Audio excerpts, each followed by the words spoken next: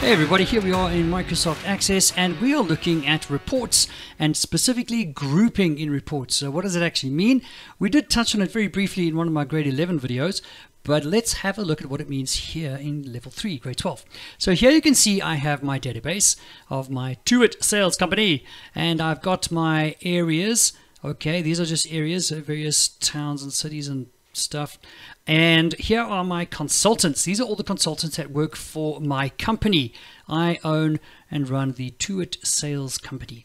Now, let's see what I got here. Okay, I've got quite a few things here. I've got remote workers, yes or no, sales area, how much money each salesperson made me. Yes, I'm going to be rich. I'm going to be rich. No, I'm not going to be rich.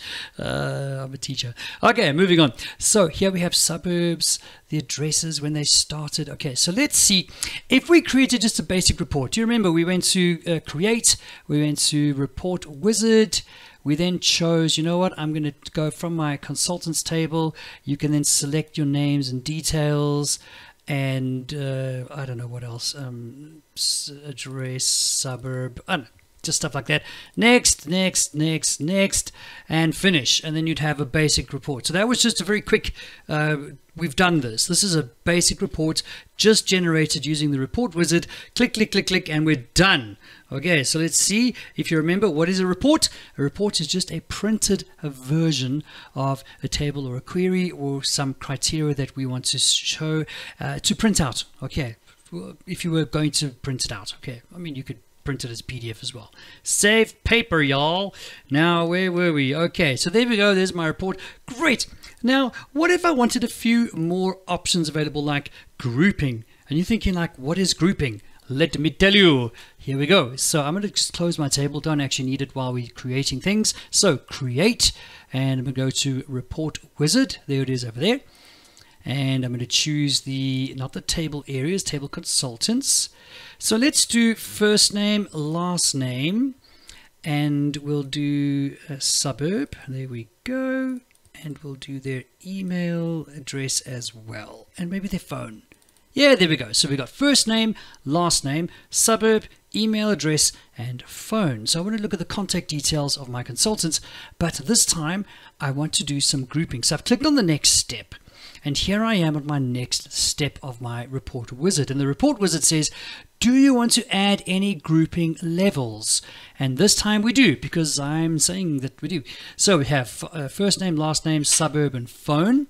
And we're going to group it according to suburb. So I'm going to click on next, not next, sorry, the little arrow pointing to the right there.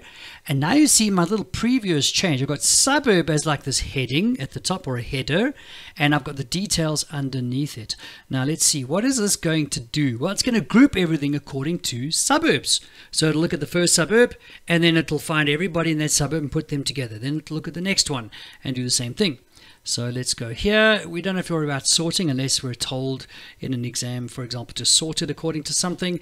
I normally just go with Microsoft Access default suggestion in terms of how it's laid out. I found that when you start messing with the layout, it starts getting very messy and complicated. So I just say, you're the boss, I'm going to follow you. Great. Next. And you know what? Let's call this one suburbs, because we grouped it according to suburbs, and we're going to preview the report. All right, let's click on finish and see what it does. Okay, check it out, guys. So here you can see we've got suburbs as our header. There it is there in the details section as well. We've got Banbury, and we've got 2 people in Banbury. I don't even know where Banbury is. Basonia, I think that's down south, y'all. Yes, it is. Down south we have these 3 people in Basonia. Here are some people in Bedfordview, Blauborsrand. You can see, so it's taken every suburb and it's gone and put the consultants that are in each suburb in their relevant space. And that's pretty cool.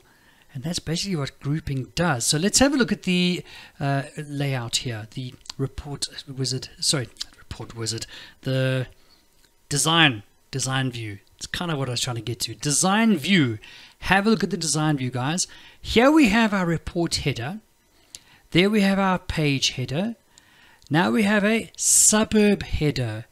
So we have a suburb header because we grouped according to suburb. So we have a suburb header because it's a header at the top of each group. It's the suburb, then everybody in that group, then the suburb, then everybody in that group. And there you can see we have page headers, report headers, page headers, suburb headers, and that is how we use grouping.